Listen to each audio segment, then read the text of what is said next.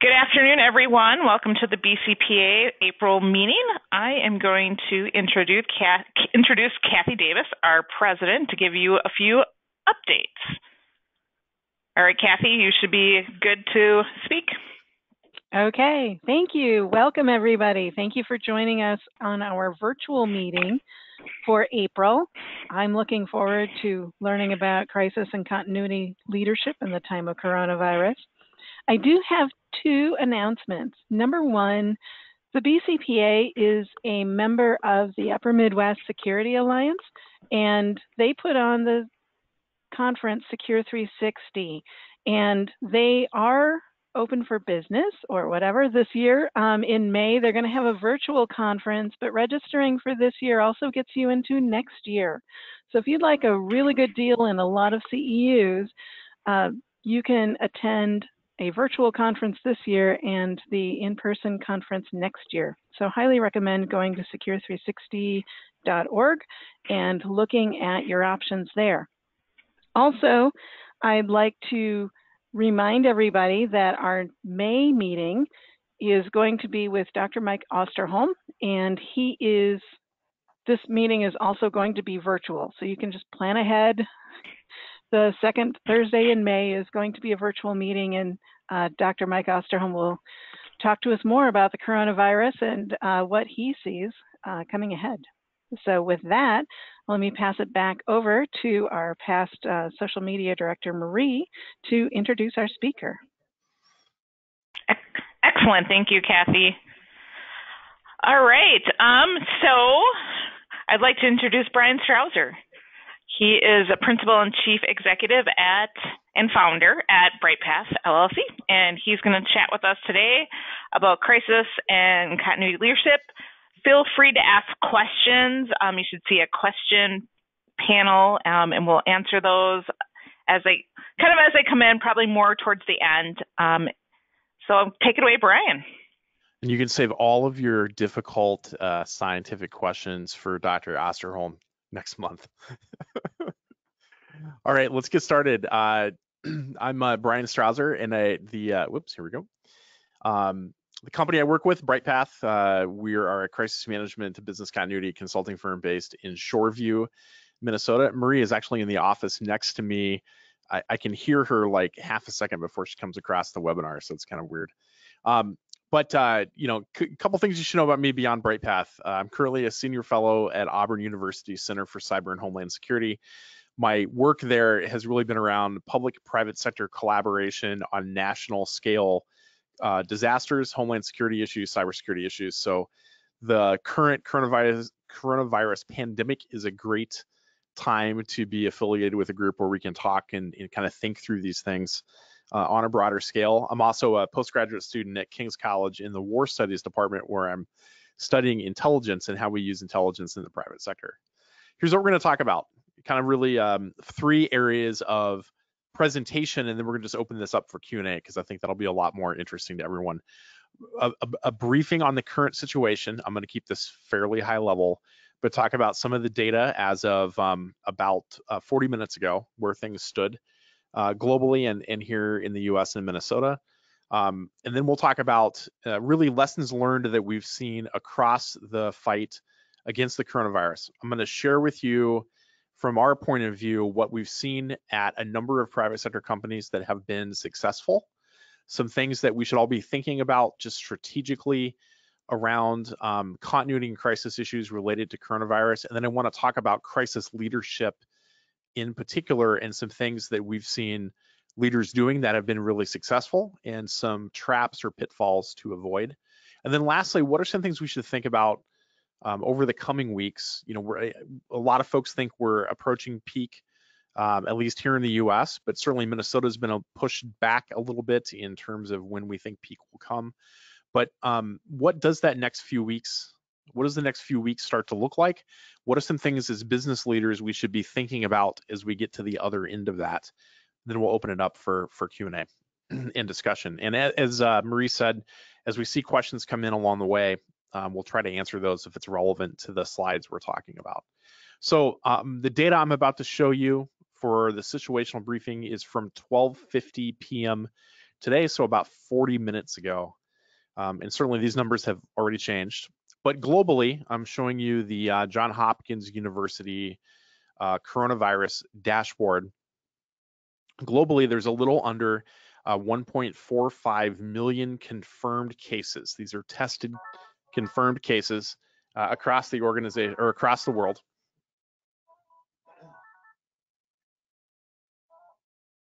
Sorry about that. When the phone rings, all the phones ring at once.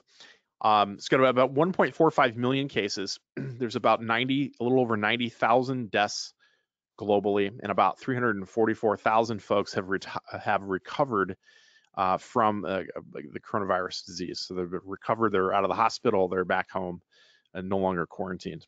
And in the lower right, you can see the continually growing graph of coronavirus confirmed cases around the world. Here in the United States, and here we're using CDC data and data from the University of Washington, there's a little over 427,000 cases as of noon today, about a little under 15,000 deaths. You can find coronavirus cases now in 55 US jurisdictions, so all 50 states, 4 of the 7 US territories, and the District of Columbia. There's a little over 90,000 folks hospitalized in the United States. A little over 18,000 of those are in intensive care units, and there's about 15,653 ventilators currently being used. Most of that hospital data is coming from the University of Washington's data collection from the states. If you look at the breakdown across states, New York continues to have the most cases at just under 160,000, and they crossed the threshold of 7,000 fatalities today. New Jersey is at 51,000 with 1,700 deaths.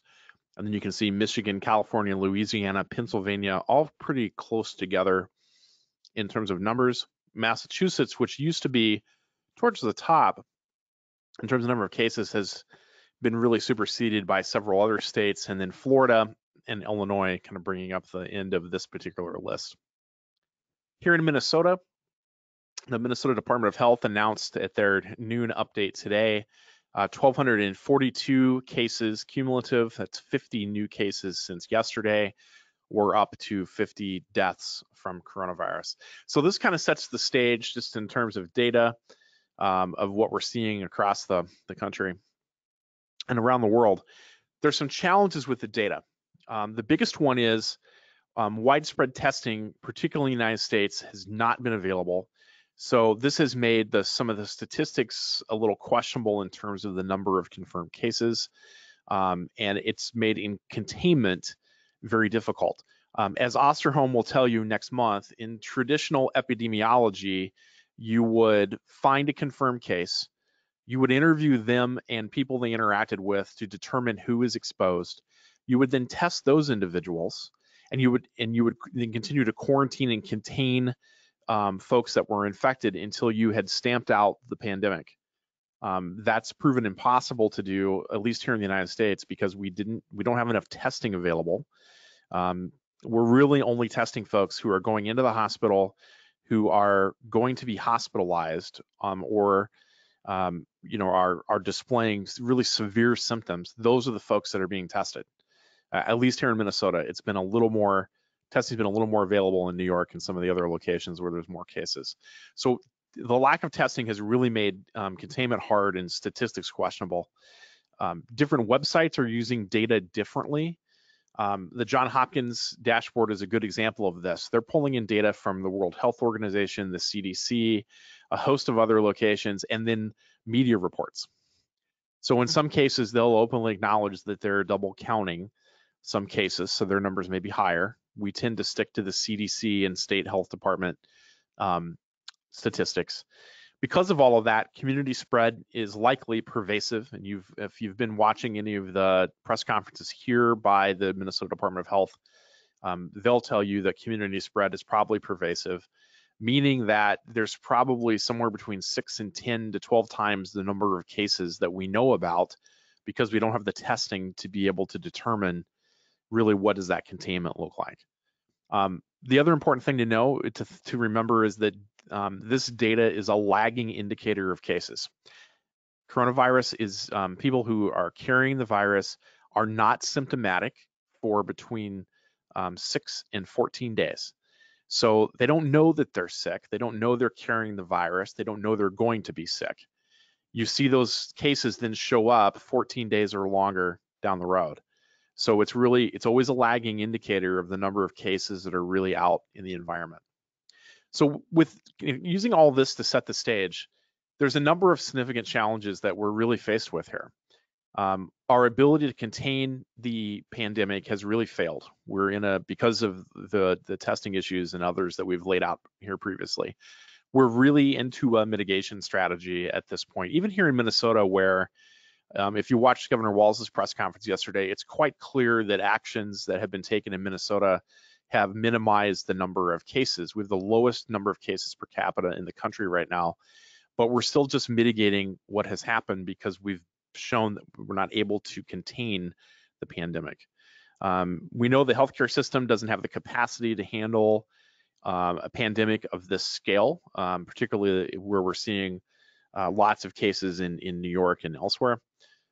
We're of course experiencing significant economic impact, not just as individuals, but our companies. And I'm sure everyone's company here on this webinar has been impacted in some way. And we don't really know when this is going to end. So there's a lot of uncertainty that's there. For most of our lifetimes, this is probably the first landscape scale crisis that we've faced as a society, as business continuity and crisis management leaders. Dutch Leonard and Arnold Howitt really defined this idea of a landscape scale crisis in a paper in 2009. And I think this describes the situation well. We're in an unexpected event or sequence of events of enormous scale and overwhelming speed that results in a high degree of uncertainty. And this gives rise to disorientation, a feeling of lost control, and strong emotional disturbance. So this kind of sets the stage for where we're at. Now, obviously, there's been a lot of actions taken by government, and I'm not going to go into all the detail, but we have lots of stay-at-home, shelter-in-place orders. 41 states have those, and the handful of states that don't are considering similar actions. But I did think this graph for Minnesota really told an interesting tale. This is the drop in traffic on Minnesota's highways that are maintained by MnDOT, by the State Department of Transportation. And, coronavirus was impacting us all throughout the month of March. A lot of companies went through the beginnings of work from home, stay at home kind of approach. We have a big drop here in mid-March when the governor recommended that folks stay home. And then on March 23rd, he issued the stay-at-home order, which took effect on March 25th. And you see the huge drop in traffic on Minnesota's highways. I couldn't find a more recent version of this graph, which is from, I think, the 29th or 30th of last month. But I think it would show, kind of a flatlining of traffic, maybe a little uptick now that the executive order has changed a bit. So let's shift now that we've kind of laid the groundwork for what's going on. Let's talk about some lessons learned and kind of segue from there into some crisis leadership. And I think, many of our organizations, including ones that I used to work for here in the Twin Cities, undoubtedly had some type of pandemic plan, probably had some kind of crisis management framework or crisis management plan that was in place. But when you're confronted with a novel situation, there's no off-the-shelf comprehensive executable plan that you're going to pull out and use, because you're really in a situation that is completely unprecedented from things that we've been in before. I think this becomes really clear when we start thinking about how most of us will plan for a crisis. And this is really represented on the left of this graphic. We think about all of the things that we expect to be faced with as continuity and crisis management and business leaders. That might be a hurricane, a tornado, flooding being common here in the Midwest, a violent attack, a workplace violence situation, an active shooter, the need to, severe weather that causes us to evacuate. But for these routine incidents, even if they're kind of rare, we build plans that are specific to those situations. And when something happens, we pull out that plan and we start acting upon that plan, we know what to do. We've got a checklist. We've got this thing we're going to work through. We know the questions to ask. We've got this menu of actions we're going to take. But when we get over to the right-hand side and we're confronted with something or a combination of some things, even a combination of things that we know how to deal with, well, now we don't have a plan anymore because we're faced with that novel situation. And for a lot of us, and I would argue even, state by state and nationally to some extent, no one really predicted with any seriousness a pandemic like this that went to this extent that caused us to take the public health actions that we have. And our companies have had to react to this as well. So we're in this really novel situation where having the ability to make decisions collaboratively and communicate the results of those decisions have really become more important than having a specific plan for this situation. So companies that we've seen manage this well right now have some kind of crisis management process. And the success factors that we've seen are really three things. We've seen crisis management processes that are really being coordinated by the top operational management of the organization, the senior executives, and they're involving the subject matter experts, business continuity, crisis management, global security, or corporate security, or what you might call that, the right operational leaders, the right health experts, if you have those in your organization. We've seen companies succeed where they've had processes that give experts and leaders the autonomy that they need to come up with and implement creative and pragmatic solutions. And we've seen a lot of different ways of doing this, a lot of different structures. But the ones that are managing well have a process that fits really within the culture of how they collaborate and make decisions. And it has direct, regular involvement by senior executives.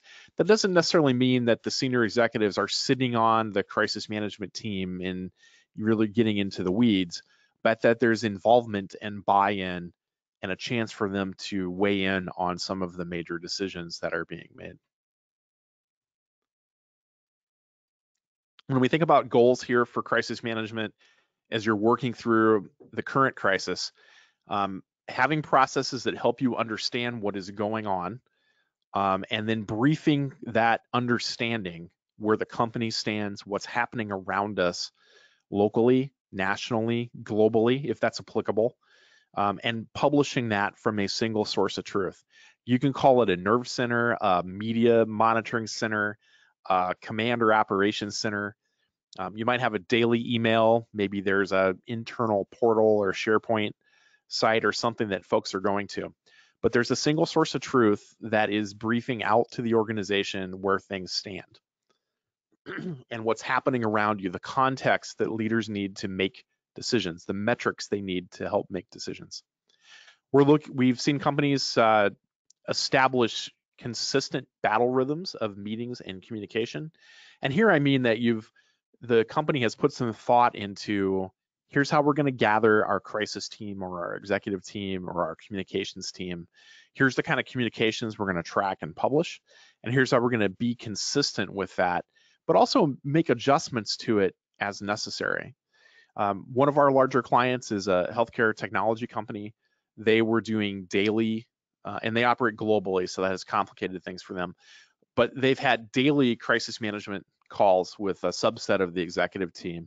And now that we've kind of landed over the last week or so into kind of the current normal where we know we're going to be kind of working from home nationally until May, we know what other countries that they're working in, India, the Philippines and elsewhere, we know what they're doing, kind of know the direction of at a country level. Things start to feel a little stable. So they just backed off of 7 days a week to 3. And now they've got a new battle rhythm that's been communicated. Here's how we're going to meet. Here's how we're going to escalate. Here's how we're going to communicate. So you want to do something kind of similar to that approach. Take the right cadence that's going to work for your company. You want to make sure you've got your crisis management framework and process to decide upon what you need to do next, and then execute and monitor those actions. You want to make sure those actions fit with the values of your organization, but also the new societal norms that are out there. We're in a work from home situation and 41 states are in this shelter in place, stay at home mode. So getting together for meetings isn't a norm right now. So how do what's the virtual version of that that's your current societal norm? There's 4 areas of focus that we've been articulating over the last couple of weeks that we're seeing companies focus on, and that we think are still relevant today. The first is just protecting your workforce, taking actions to ensure your team is safe. And this can be everything from the safety in your workplace. Maybe you're in manufacturing or food where you're still running your factories, you're still running production lines. So what's that safety approach to make sure that folks coming in are not sick, that they're not spreading disease, that you've got the right response mechanisms in place, but also all the steps companies have been taking around pay, benefits, incentive pay, sick leave, attendance policies, medical care, and et cetera. But also making sure that you're engaging with your customers, that they understand how this has impacted your ability to deliver upon your services. And I think share that as transparently as you can with them. I think your customers are looking for that kind of radical transparency right now, not just to understand if you're capable, if you're still going to be an ongoing enterprise, right? You're still going to be capable of delivering upon the things that they've contracted with you to do, or that if you're a retailer, you're still going to be there for them to go buy their favorite products from you, whether that's food or toilet paper or something else. But also what adjustments you're making to your strategy so that you'll continue to be a viable organization. And then 2 kind of forward-looking areas of focus. The first is to look at your supply chain from a continuity perspective and ensure that it's stabilized. And here I mean, whether your supply chain is critical parts or it's raw material for manufacturing or it's third-party services or business process outsourcers that your company depends upon to operate, what's their continuity capability? And where possible, are there places where that can be reinforced before things get worse in some parts of the country that are still not as affected by COVID-19 as perhaps the United States has? So for example, if you're reliant upon India is towards the early stages of coronavirus right now, but that's going to get considerably worse considerably fast.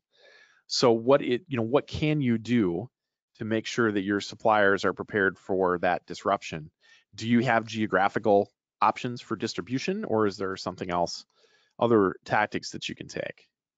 And then lastly, stress test your financials. Really look at your company's financial operating model, your free cash flow, and I would work with your finance team to simulate applying stress against that model to understand how it impacts your business operations. For example, what if one of your key suppliers drops out because they can't continue to deliver services or parts or raw materials for you, and your replacement cost, the replacement vendor is 10 to 12 to 15% higher, which given this market is entirely possible.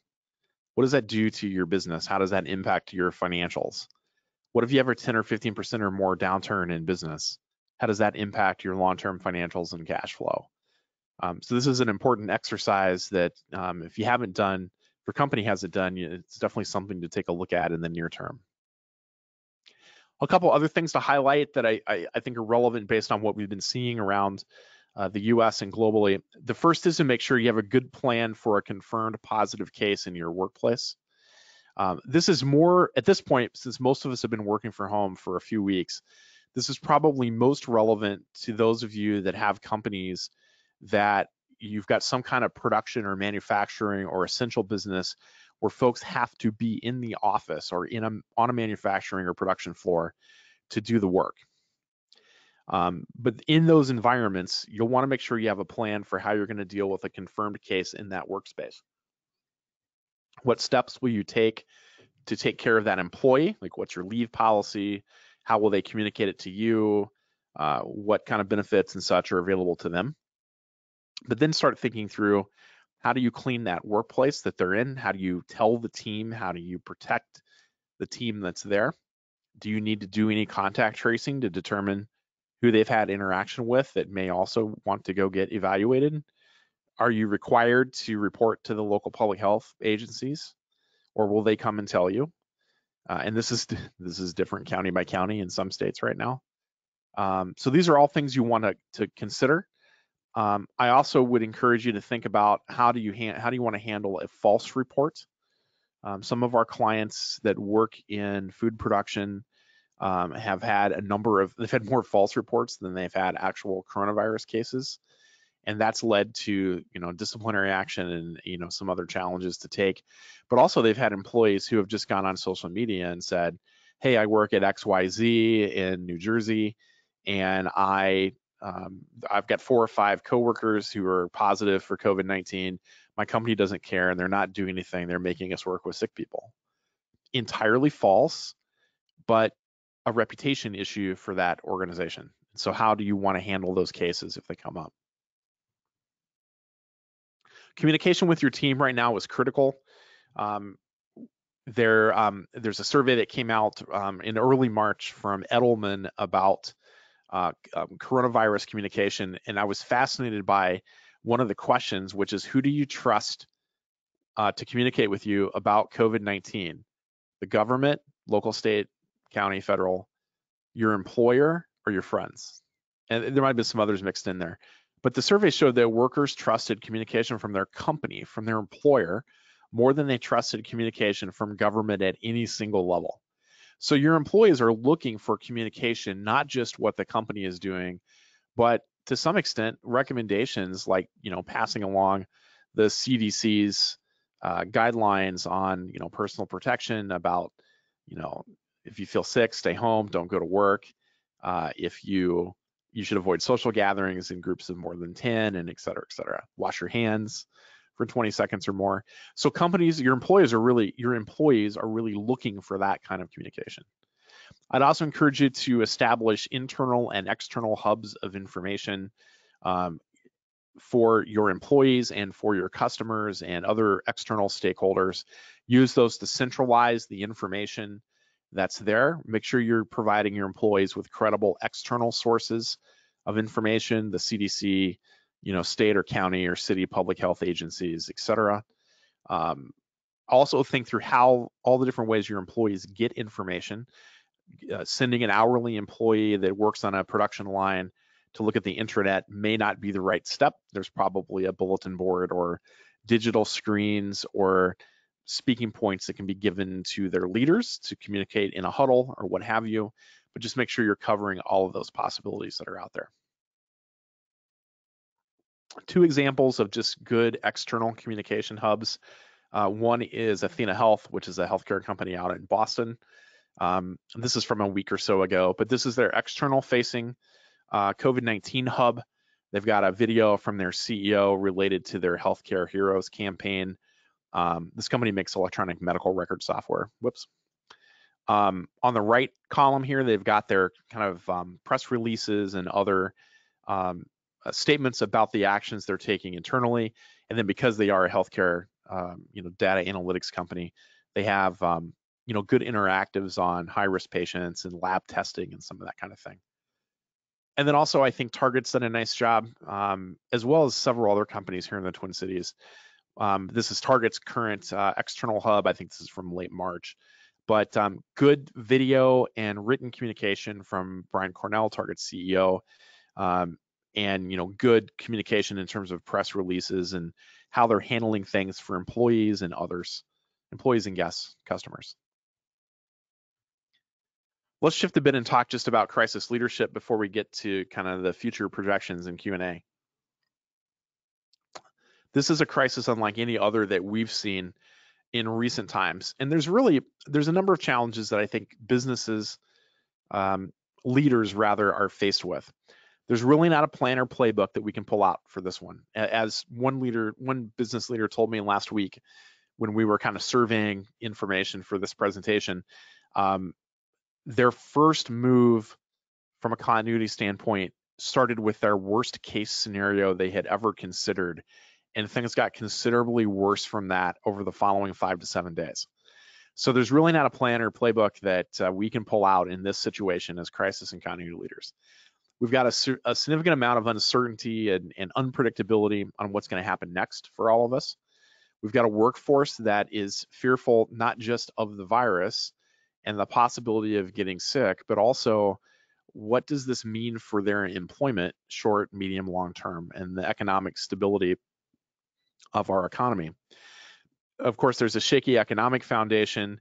And then we have a customer and consumer marketplace, B2B and B2C marketplace, that's really a little bit bordered on panic.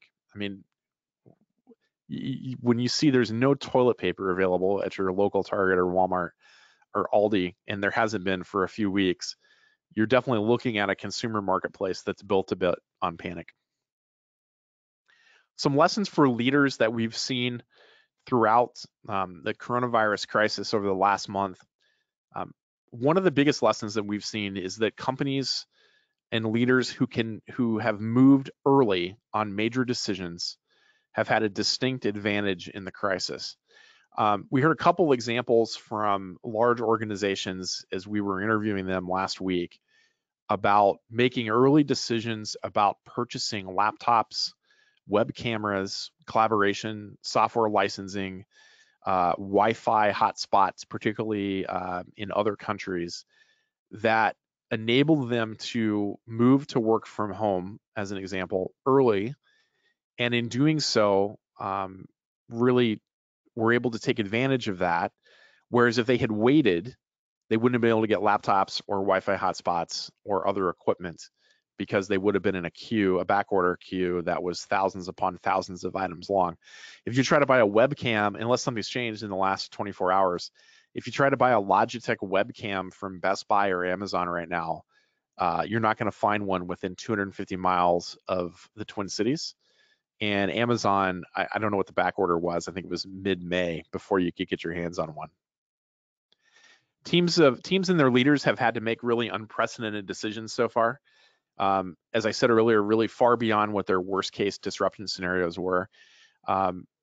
Many of our clients, as we talked with them last week about this presentation, one of the things they brought up is if you think about your traditional business continuity planning for your vendors that are providing business process outsourcing services, they're operating in 1 or 2 Asia countries. And one of your most common continuity plans is, well, they'll just shift production to one of their facilities in another country, because we're thinking about earthquakes, tsunamis, wildfires, power disruption. You can't do geographical relocation when the entire world is impacted by the virus. So that option is off the table suddenly. But that was the main continuity strategy for many of them in terms of a country to country level move. So there's just really a lot of unprecedented decisions that I'm sure all of you have had to make. We also heard from teams that had recently exercised, and by recently I mean within the last year, that they had recently gone through some type of tabletop or simulation exercise of their business continuity or crisis management plans. And they highlighted those exercises as being beneficial to them in terms of having muscle memory on how to get together, how to collaborate, how to make decisions during the crisis. It also kept them familiar with the content of their business continuity plan, which we know not all leaders will always remember what's in there. Leaders talked a lot about just being straightforward and honest with their teams about the situation. They saw success in planning and scheduling virtual social time. Teams were having virtual happy hours. They were doing lunch meetings together where they were just getting together and eating their meals at home through Zoom or Microsoft Teams or WebEx and having that social connectivity. We also heard from one team, a couple teams at some larger companies in the Fortune 50 that did all-day working sessions early in the crisis where they would get on their collaboration tool with their webcams and they really just started knocking through the challenges in front of them that they needed to address. And for them, it felt like they had really knocked down some silos within the organization, within their division, and were really working through this as a team despite being spread out to their individual homes and such. One of the organizations that researches crisis management leadership that I think is worth looking at is the National Preparedness Leadership Initiative, or NPLI program at Harvard University's JFK School of Government. And they talk about crisis leaders. They do research into how leaders manage through these difficult large-scale crisis situations like coronavirus. They think about, their research has led them to 5 dimensions of crisis leadership, or meta leadership as they call it, because it manifests itself differently in different people. But that the strongest leaders exhibit some combination of these 5 characteristics. The person themselves, usually successful crisis managers, have strong self-awareness of their strengths and their weaknesses as leaders, and they exercise a high degree of emotional intelligence, so they're pretty stable, consistent throughout the crisis. They see the big picture of the situation, have a good understanding of what they don't know as they lead a crisis team or a business team through the crisis, and they're focused on the main event being, what are the most important goals I need to achieve by leading through this crisis? And then 3 directions in which leaders lead in a crisis. They have to lead their silo, that's their organization. And this is about servant leadership. It's about serving and taking care of your team. But they're also required to lead up. They have to lead up to their boss, or it might be in some cases they're leading up to an elected official. In that case, I'm still their boss, but just a different way of thinking about that. But that they're required to speak truthfully and not be afraid to challenge upwardly in order to ensure that the leader is hearing the right information to make the decisions that need to be made. And the best crisis leaders are leading across their organization. They're forging bridges and making connections. They're linking their organization to others, and they're removing barriers. They're knocking those silos down and driving horizontal connectivity within the organization. Vice Admiral Peter Neffinger, one of the faculty members at the National Preparedness Leadership Initiative, has some similar points that he's made, and actually spoke with the Minnesota legislature yesterday and talked a little bit about his experience in leading large-scale crises. And there's a couple interesting bits of wisdom here that I think are worth passing along. One is that there will be an end to this. It feels a little indeterminable right now, particularly to Marie and I's children, but there is an end. There's going to be an end to this crisis at some point. We just don't know when it is right now. The crisis that you're in is never just one thing. If you think about all the different factors we're having to address as crisis and continuity leaders right now within our organization and what we're having to deal with as a society and as a country, there's a lot of factors here. And it's not just coronavirus, but it's the cascading impacts of that. The crisis gives convening authority. And this is an important one for us because this is the part that makes us important right now. We have the convening authority. We have this opportunity to make business continuity and crisis management more important than it ever was within your organization, but only if you're willing to make yourself important, if you're willing to take on that mantle of leadership. The crisis reveals identity and culture. Think about what the crisis has revealed about your company and about other companies in your industry. Not all of them are necessarily doing well. It tells us a little bit about who our companies really are and what our culture really is. Crises also expose systematic problems in an organization, things that we can solve as crisis and continuity leaders as we work through this, but some of those problems are going to be very apparent. And then lastly, even though we're the crisis and continuity leaders, the crisis isn't about us. It's about our team, and it's about each other and how we can help them be better and be safe and healthy through this. One humorous thing I heard from them yesterday in their conversation, which is you need to define an appropriate role for politicians or they will start finding something to do that you don't want. Obviously, that's directed at state emergency managers and county emergency managers, but I think quite funny given some of the political conversation that's gone on around coronavirus.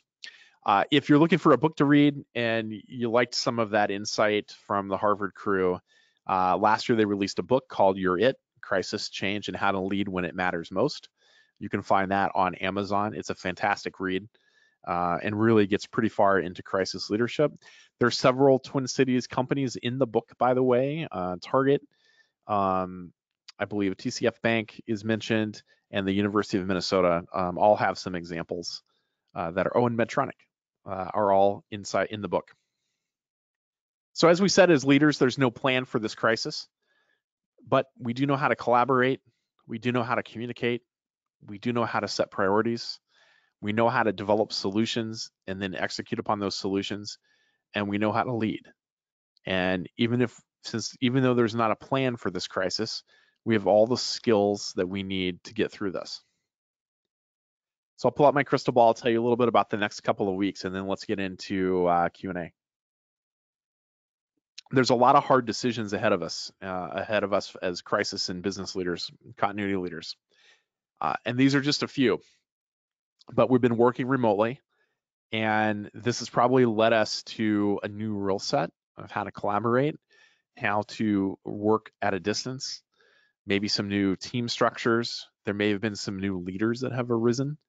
We may have seen some leaders not be able to adapt quite as well, or some employees not be able to adapt quite as well.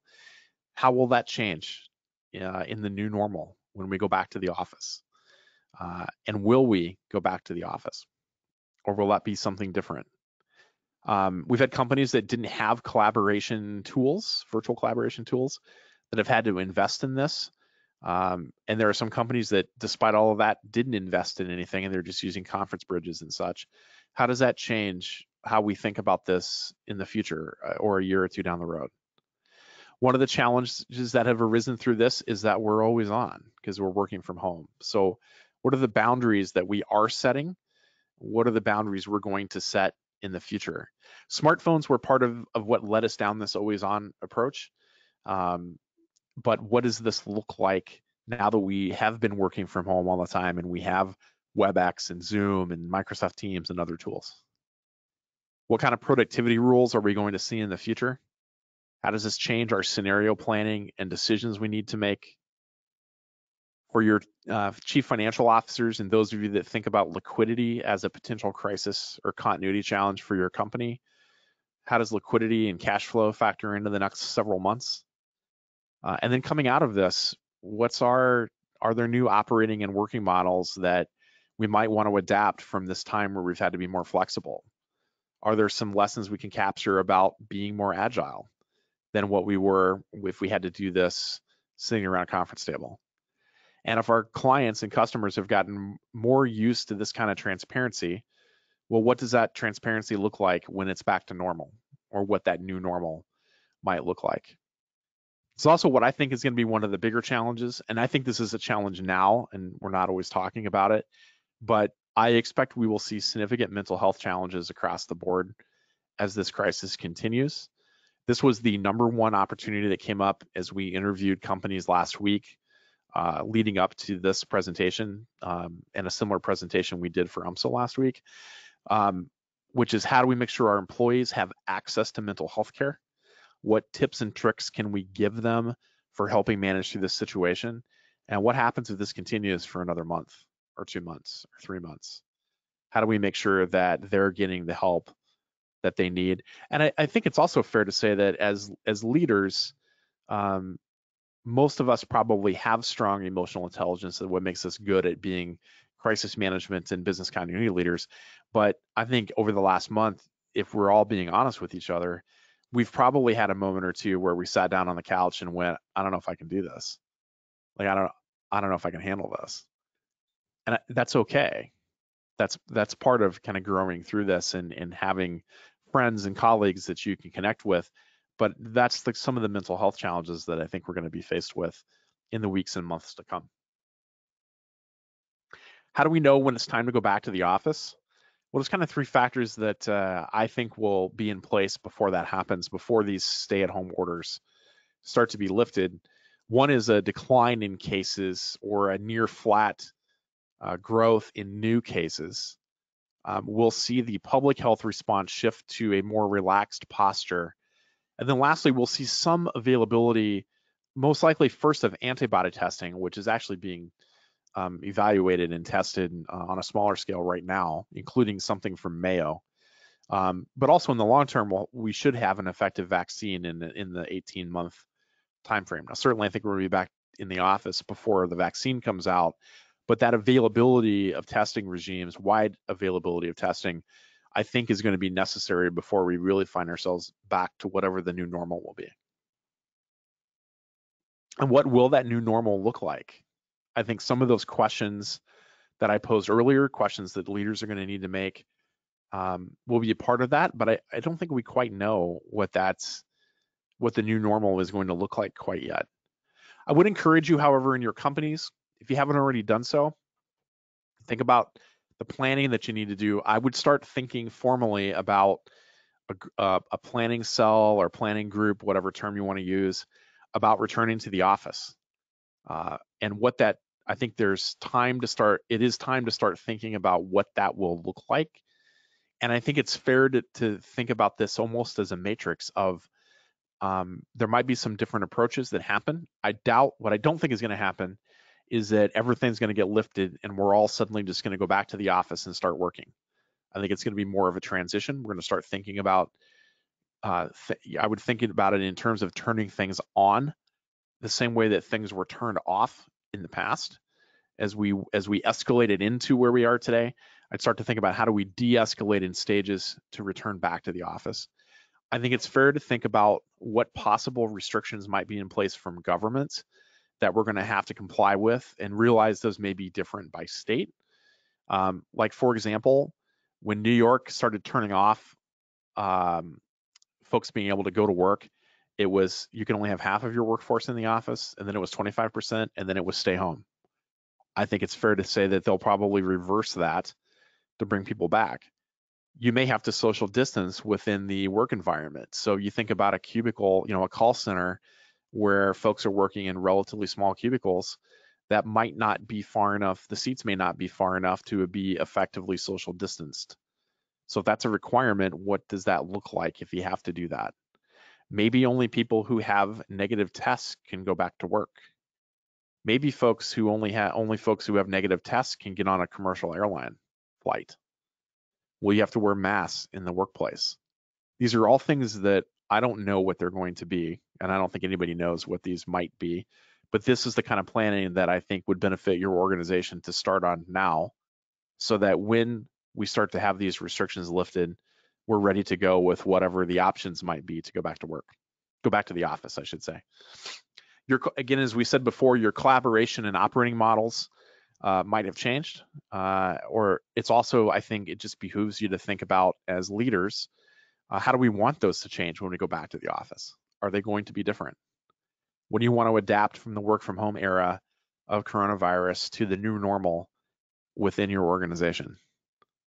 And I think this is deserving of good long-term thought rather than having to do this on a scramble. And then don't forget, capture lessons learned and use those to your advantage. I would encourage you, we're really a month into this thing right now, full scale. It's a good time to go around and capture some lessons learned. Ask your business continuity plan owners and their leaders and your executives, hey, in the last month, what do you wish you knew at the start that you know now? What strategies do you think have been effective? What have you learned? What are you worried about in the coming month? What are the obstacles or blockers that are in your way? And I think it's worth talking about that as a leadership team now so that you can build upon the things that you've learned. But in the end, I think all of these lessons learned can be used to your advantage as a crisis and continuity leader, not just to show that you're connected to your company's strategies and that the things you're doing drives your company forward, but I think it's a great opportunity to gain resources coming out of this that helps grow your program and make your company more resilient.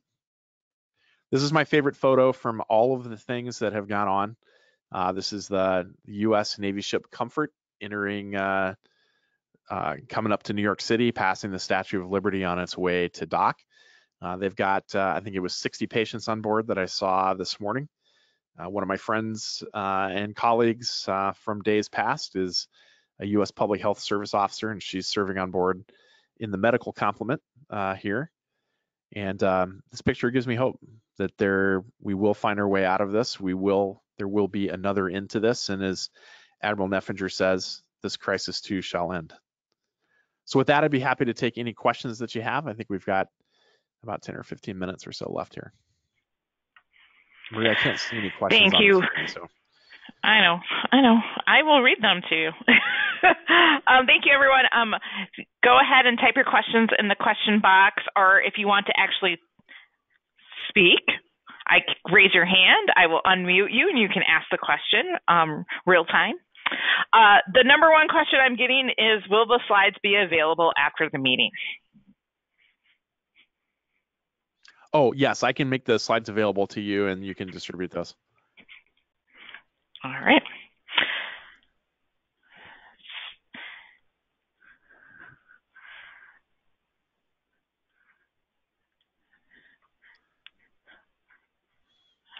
No other questions? You guys are making it way too easy.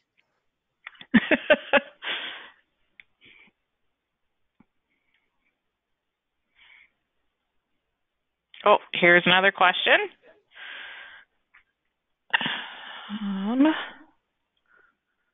Maybe. Where'd it go? Oh, Matt. Matt has asked, should companies plan on employees asking if they can have a remote job permanently? I think, yes, you should be prepared for that.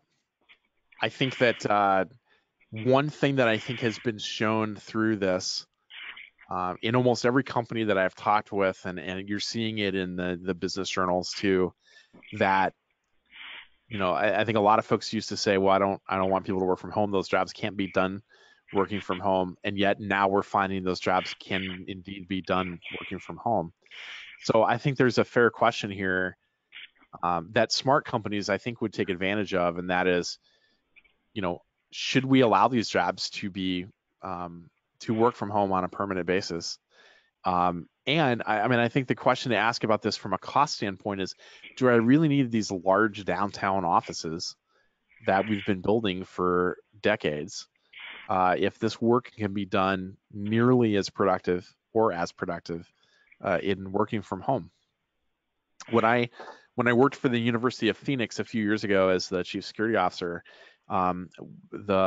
they sold themselves to a private equity firm, and I was fascinated by one of the things that they did, which was when they combined their headquarters buildings to reduce the real estate footprint. Instead of asking, can you do this job from home, which is the way I think most people would approach, you know, trying to figure out office space like that, they asked the reverse. They reframed the question, and the question was, do you need to have an office or a cubicle in this complex to do the work that you do? Like, do you really have to be here to be effective in your job? And it totally flipped the narrative on its head and allowed a lot of folks to be comfortable saying, no, actually, I would be just as effective working from home. And so that's what they did. They pushed a lot of folks out to remote work because it saved them a ton of money from a real estate perspective. And as far as they can tell, they've seen no real impact or loss of productivity from that. So I think I think we will hear from employees that asking if they can continue to work from home. So kind of a follow-up question on that. When you did some of the surveys or questions with the companies, did they indicate plans to make these work model changes going forward? Everyone that we talked to was on the early end of thinking about that. So there wasn't anyone that had come out and said, yes, we're going to do X, Y, Z that's different. There is one organization we had talked with that had just started that process coming into this week. But they were really thinking about, you know, for our folks that did work from home, and they had some employees that had to come in for mail production, you know, dealing with inbound payments and that kind of thing. But the thing that they were looking at is, if we've done all of this work from home successfully, they're trying to capture what had changed, you know, what were effective practices that had gone on, what had changed in terms of how people thought about collaborating, and they were trying to capture what was it like before, say, February 1st, and what's it been like since then, and what's been the positive part of that, and they're trying to capture that to figure out how does that change their operating model moving forward. Yeah. Yeah, and Curtis brings up a good point. You know, you're reducing some rental expenses on space, right? That could be cheaper than the telecommunication or some of the other expenses that are in place. Right. And there were definitely opportunities from a production standpoint or a productivity standpoint.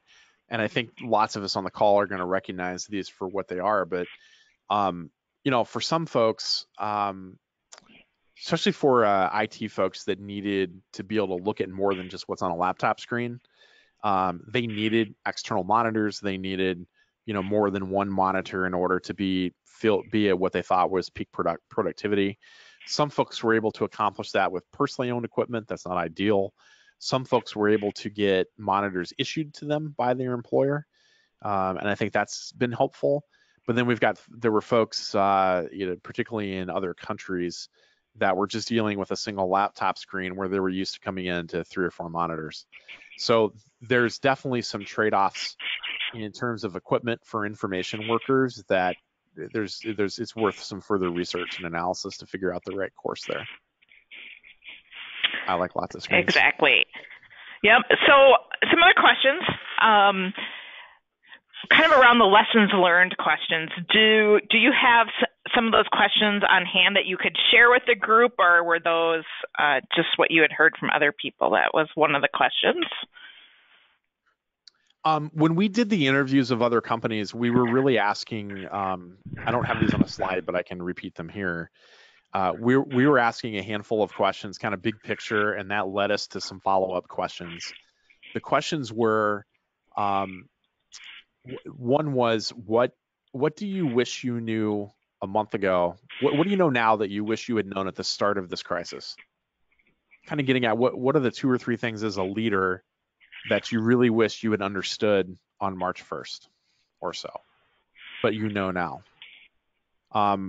Another question was, what strategies have you found to be successful as you worked through the last month with your team?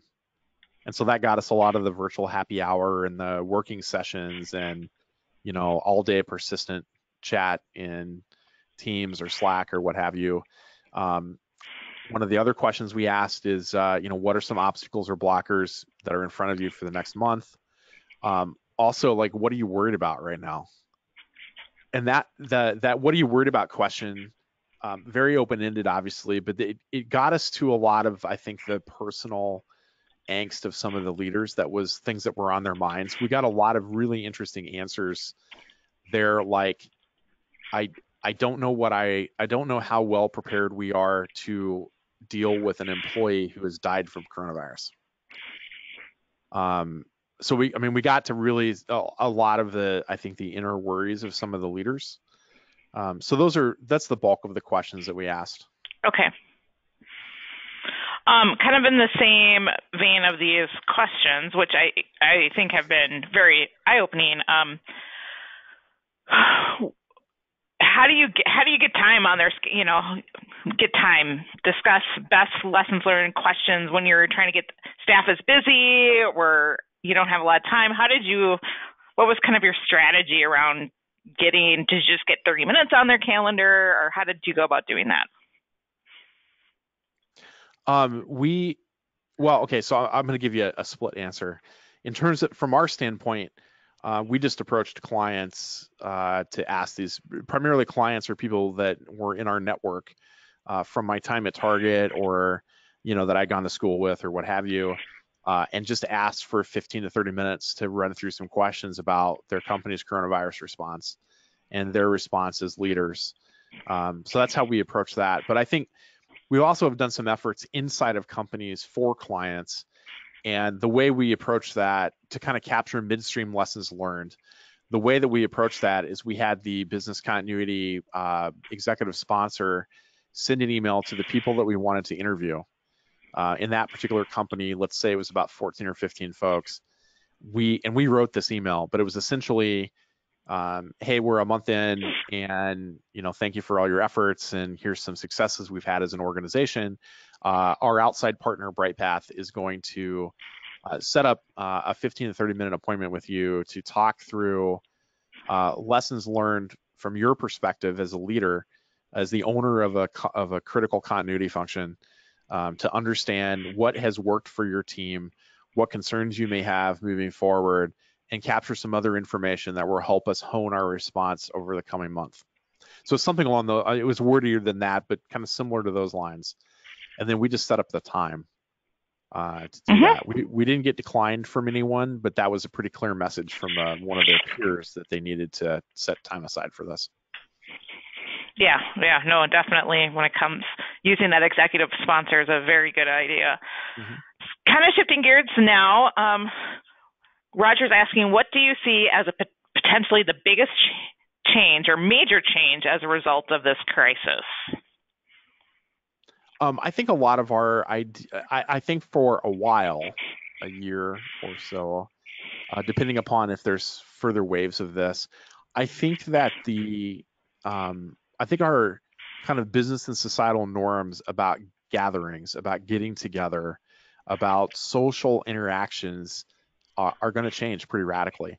I don't know. I mean, how long will it be before those of us on the call are comfortable going to a Minnesota Twins baseball game and being in close proximity to 35, 40,000 people?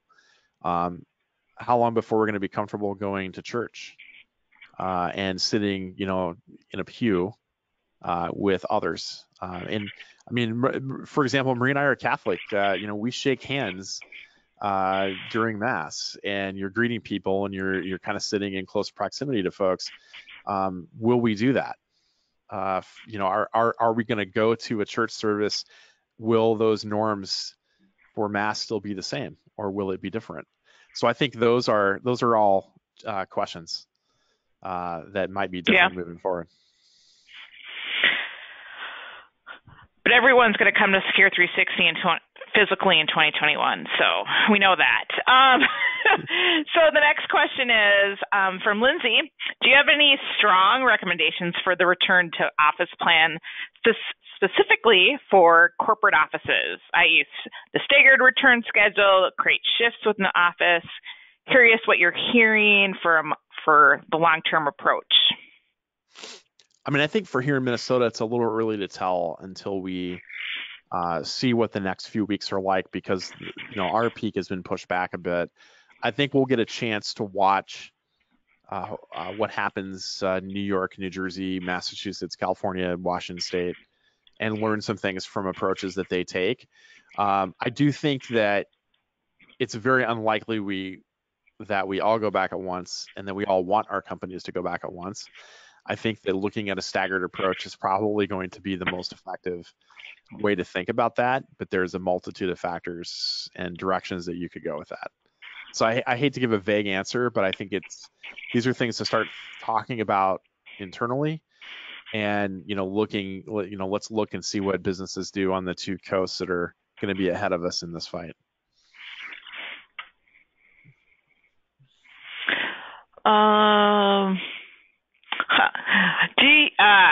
This is from Carol. Do you foresee a problem with social distancing in the workplace? I think you touched a little bit on it with the call center piece, right? So. Yeah, I mean, I think if I understand the question correctly, and feel free to rephrase, and I can give it another shot.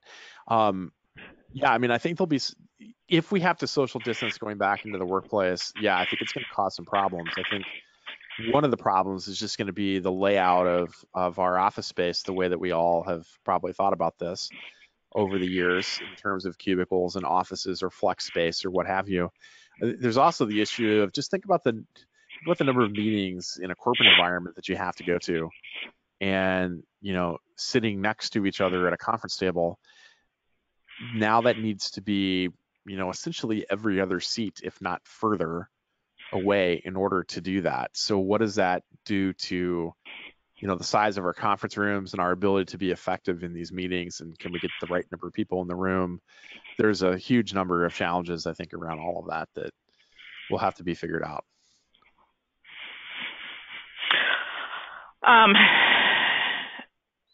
So great another great question coming in from Terry here, and you and I talked. I'm kind of chuckling because you and I just had this conversation. We have interesting conversations at the dinner table. Should employers be testing for temperature for their on-site teams? What about the cloth face mask covering? Required or optional? Yeah, this is a great one, and I didn't include this, and I really should have. So let's start with the face mask, with the cloth mask, right? If that is still the CDC guidance when we get to return to the office, then we probably need to at least make that allowable, if that makes sense. Some of our policies might prevent that. By the way, just interesting bit of trivia.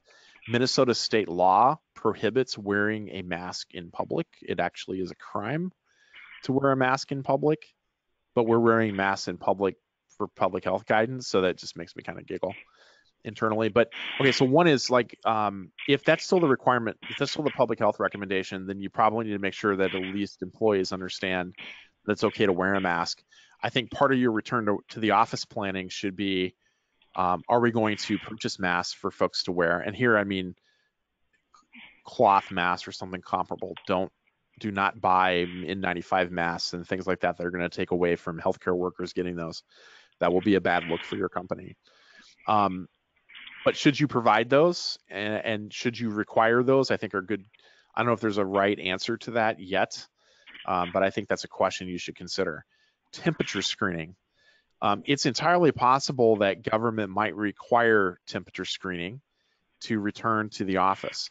We have a client right now in New Jersey that runs a food production site in Newark, and they have about 600 people per shift that it's a wholesale food environment, right? So they're processing food, and then that food's getting boxed up and then shipped to retail stores and others. The city health department came in and said they had to temperature screen 600 people per shift, the whole shift. So essentially right now the security team is using handheld temperature screens, the ones you kind of point at the forehead. But in a couple weeks, they're switching to FDA approved forward-looking infrared cameras. You may have seen these on TV, like at a Chinese airport or whatever, look at everything in the camera view, and then alerts when someone is above the temperature that's been set. And I don't remember what it is. There's a specific CDC temperature setting recommendation for coronavirus.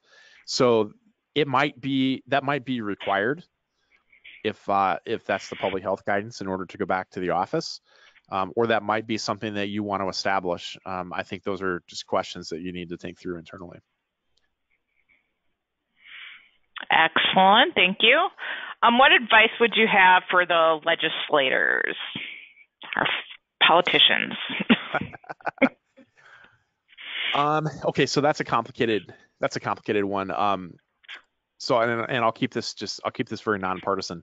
I think the governors as a whole across the country have been doing a pretty good job of communicating with the public what's going on, and albeit very painful, making decisions that are in the public health interests right now. I think one of the most difficult things in the world for an elected official is to have to lead through a crisis like this, where you have the professionals, the commissioner of the Minnesota Department of Health, for example, and her epidemiology team telling the governor, like, here's our here's the best data we have, here's the best public health guidance we have. But in the end, it's the elected official's decision, even though they're not the expert, on what we're going to do. I do think that Minnesota's done well in terms of the legislature being most of you probably have read in the news, we have the only divided legislature in the country, where we have one party controlling the House, that's the DFL, the Democrats, and one party controlling the Senate, the GOP or the Republicans, and they don't agree on a lot. But I think they've done a pretty good job of working together through coronavirus to make sure, as best they can, that we're funding the right things, that we're buying equipment, personal protective equipment and ventilators, that we're making coronavirus a workers' comp eligible claim for first responders and healthcare workers. I think those are all good things that where they've worked well together on these things. I think my advice to the executive branch is just continue to, I would listen to the experts and I would make the best possible public policy decision based upon what the experts are saying. My only level of skepticism in Minnesota right now is twofold. The governor hasn't released his data model, and I'm not a modeler. I'm not an epidemiologist. I just want to see the data so that I can feel reassured that we're making the right decisions. And then second, Governor Walz has stated repeatedly that we're smarter and better than other states, and therefore we won't have as much impact. And I'm skeptical and a realist, so I don't think we're any better or different than other states. And that's no slam on Maya or our other healthcare and biotech companies in the state, but our experience with coronavirus is going to be just as bad as every other state is going to be. We've just managed to delay this impact significantly right now. But that's me being a realist. So.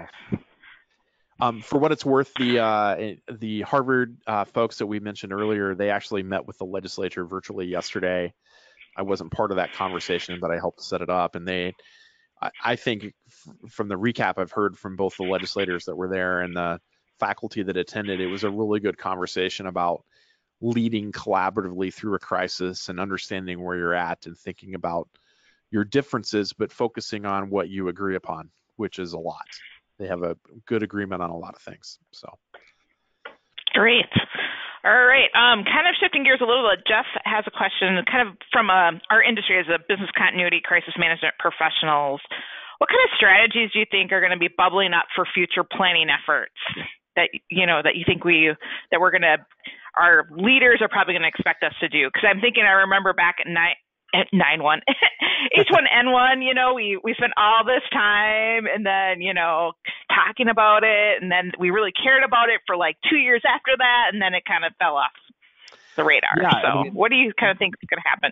Yeah. And I've reflected on my H1N1 experience and went back and found my notebooks from the time where I had taken notes from meetings and stuff and things that we thought were important and how those were important to me for about 2 years, and then I moved on to other priorities. So, I mean, the obvious one is that pandemic planning will certainly be of importance again. But I think that like we saw with H1N1, I think that as a topic itself, I think will probably fade over time, right, wrong, or indifferent, right? There'll be other things that happen and we'll shift to kind of thinking about those things. But I think there's some things from this as crisis leaders, as continuity leaders, that we should drive coming out of this. One is, I think, just planning assumptions around our worst case scenario or the scenario assumptions or planning assumptions that we're putting into our business continuity plans. I think for most of us, and we heard this pretty consistently in our interviews, for most of us, what we heard in these interviews is that companies started with their worst case scenario and things got worse over the next 7 to 10 days. So I think thinking about what we considered our worst case scenario, we probably need to really reevaluate that, we need to think about a disruption on a global scale and what that means for geographical distribution of risk and some of the things that I think we maybe took for granted that this situation just demolished because it truly was a global issue. So I think it changes our planning assumptions. I think certainly personal protective equipment and other supplies. Maybe your company had a stockpile of this stuff. Maybe you had one after H1N1 and then you let it go away over time. I think that'll be a whole new question again, not just for companies, but this is clearly going to be a question at a state and federal level. Like, even if we had more in the strategic national stockpile for this kind of medical equipment and PPE, we didn't have anywhere near what we needed. But again, that goes back to your planning assumptions. Did we have enough for the capabilities that we thought we were going to need? So those are some of the things I think we're thinking about. Again, I think part of this will be what your executives want to drive. What they have taken away from this is important, but I think you have a huge opportunity to influence that over the coming weeks and months. And certainly when you get into your more formal lessons learned after action process, you can steer some of this towards what you think is really important, and what are those kind of lessons learned themes that come out of those discussions. It's part of why I encourage you to start some of that now, get a take on this 30, 45 days in, and how you want to move forward with that. Excellent. All right, we've got some more questions here. They're just kind of pouring in. So Blake Bennett would like to say hello first, and then he would like to know if you could talk a little bit about how you or the companies you're working with are integrating with the federal response. Kind of different than like a hurricane or flooding. So federal response and companies, how are you integrating with them? So on a couple levels, I mean, I think for most companies, the point of integration at a federal level is through FEMA's National Business Emergency Operations Center, which is part of the private sector office. This is open to any organization of any size. I think it's at FEMA.gov/NBEOC. N is in national, BEOC. So they have calls a number of times a week. Those are usually briefings that involve the DHS's Cyber and Infrastructure Security Agency, FEMA, HHS's Assistant Secretary for Preparedness and Response, which is often just pronounced as ASPR, ASPR. Certainly that's a good kind of download of information. They also have a live dashboard with a chat room where you can get information and ask questions and interact with other companies as well. So that's that's a good point of integration. Companies that are in the healthcare sector, there's additional points of contact with Health and Human Services and with Healthcare Ready. And then ASPR's partnership program is called Tracy. So if you Google ASPR Tracy, that's TRACIE,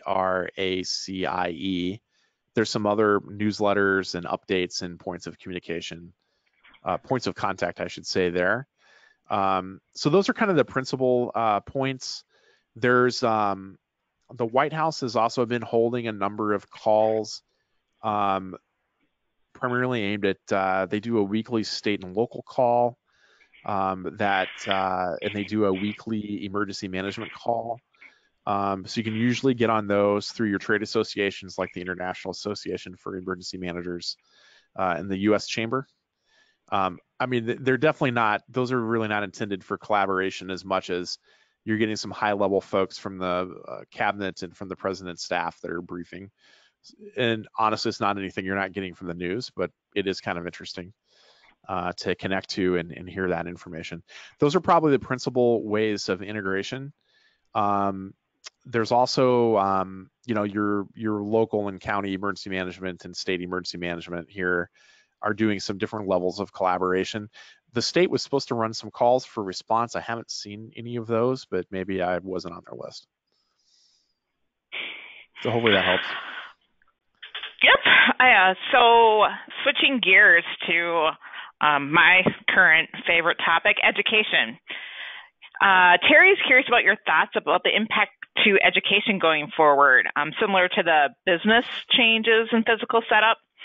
And then kind of a follow-up question around higher education. So I think it's kind of a two-phase question. We have our young kids that are at distance learning. It's not homeschooling, right? It's distance learning. And what kind of impacts do you see, changes might you see there? And then from a college campus standpoint, what kind of changes do you envision might be happening there? I'll say the K through 12 question, I think, is more complicated. I think it's unlikely you're going to see any kind of immediate change, as in like this fall, from K through 12. But I think that this, for public schools anyway, I think this starts a conversation around how do we do this in the future when we have disruptions? What does snow days look like in the future? What's a future, stay-at-home situation look like for schools? But I think it also raises the question of, well, what about alternate methods of delivery for K through 12 education to begin with? But I'm skeptical that goes very far in public schools because I just don't think there's going to be an appetite amongst the stakeholders for that kind of wholesale change. Private schools might be different because they can innovate in different directions and they're not tied to necessarily the same bureaucracy, regulation, or unions that the public schools are. So I think that'll be interesting to see the difference of what goes on moving forward. So colleges, I think, are a different story. I think colleges do have more freedom to do this, and colleges are all headed down a path where they're pursuing more online education. I mean, I've seen this. I'm an alumni of the Carlson School for an MBA, and I was on their advisory board for 4 years. The first year I was on the advisory board in 2016, we brought up online education, and the staff and the deans were like, there's absolutely no way that we're going to shift to any kind of online education model. Now it's 2020, and even before the coronavirus became an issue, they're launching pretty much all of their degrees are now there's going to be a virtual option for education. So the market itself drove them to that issue over the last 5-6 years. So I think the colleges are already building out the kind of infrastructure and capabilities and faculty with this more online teaching skill set that might make it easier for them to offer these kind of things in the future. So I think colleges, I think you're going to see more bend in that direction, but K through 12 public schools, I'm not sure that that's going to go very far. Yeah, and Terry also kind of brought up the question from a higher ed standpoint on campus housing. I think she's got a point that might be where the colleges have to kind of do some thinking before if they're to reopen in the fall. Yeah, I mean, yes, and it's certainly. I mean, the University of Minnesota, for example, has been on a housing crunch because of the number of students that have come into the system, Twin Cities campus anyway. And now, of course, all those dorms are closed. At least I think they're all closed. Even for out-of-state students, I think they had to go home. That's been an interesting. And there's also some fee reimbursement, housing reimbursement that's been a big issue for University of Minnesota students that were living on campus too, that I think just got resolved this weekend. Yep. Switching back to kind of continuity strategies, continuity planning, Lauren has a question. If you have any thoughts, if we're going to see the end of alternate office space in continuity planning, this crisis has shown that companies can work pretty effectively from home and don't need a ghost office. So kind of the alternate workspace, the sun guards of the day and the other alternate workspace. Do you think that those are still going to be a thing going forward, or? I think that's a great the Rensis trucks. I think it's a great observation and one that I didn't address, but I agree. I think for a lot of companies, this might be the death knell for that kind of alternate office space, with the only exception being there's certainly some of you on the phone that are in regulated industries, utility, financial services, are the ones that come to mind. Healthcare would be another, where you still need that dedicated space or dedicated temporary space, which might lead you to a Rensis or a SunGuard kind of capability. But I think we've been seeing this for a number of years. I know my tail end of my days at Target, and I think Jamie Anderson and Anna Olson have presented this publicly enough times I can talk about it. But Target had a flood in the city center building, in the multi-foods tower, that took out about 600 or 700 employees' workspaces for about 8 weeks. And following the business continuity plans we had at the time, we set up alternate workspace for them, and only one person showed up. They all worked from home. So I mean, I think 4 or 5 years ago or longer now, we were seeing some of that start to go. Right. And I think what I've heard from some companies is they're using some of their alternate workspace to help with some of that social distancing for the people that have to be in the office, or you need X number of people, but you can have some people in, Brooklyn Park, some people in downtown Minneapolis, or vice versa. I mean, so you're right. And that's kind of more from the regulated industry standpoint, but I agree. I think we've been seeing the end of that here over the last 5 years. Okay, one final question. We have 4 minutes. In light of less than wide-scale testing for COVID-19 around the state, how will it be possible to have a return to work movement when we really do not know who is infected?